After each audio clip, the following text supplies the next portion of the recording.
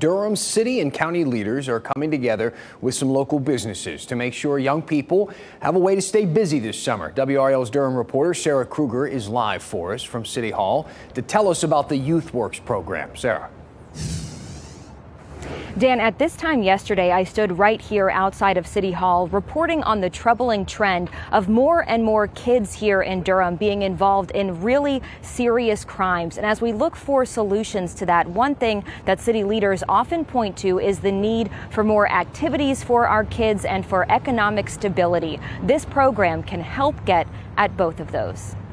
The YouthWorks program is all about training young people to be the workforce of the future. Just in making sure that our youth have that glimmer of hope and believe in themselves and have that direction. Adria Graham-Scott helps with the program in her role on the Durham Workforce Development Board. This is a legacy program. It's been around for over 30 years. She says the program gets funding from the city, county, and Duke Health.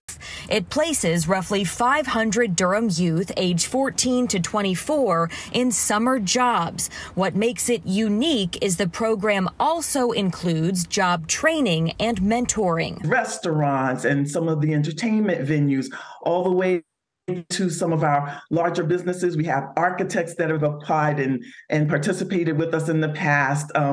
Accounting firms, law firms. Oh, it's very important. Cheryl Smith is an anti-violence activist who says her two daughters participated in a previous iteration of the program decades ago. It was good for them, and it was different from just going to a summer camp. They was able to make their own money. She believes giving teenagers a way to be productive and busy while school is out is critical.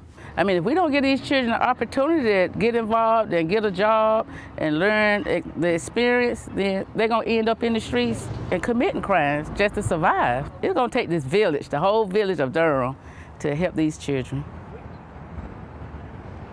And there is one more week left to apply to this program. You can find the information on how to do so on our website, WRAL.com. The city also tells me they are really in need of more businesses, more employers to sign on to help employ these young people this summer. All right, let's get some businesses to step up. Sarah Kruger, live for us in Durham. Thanks, Sarah.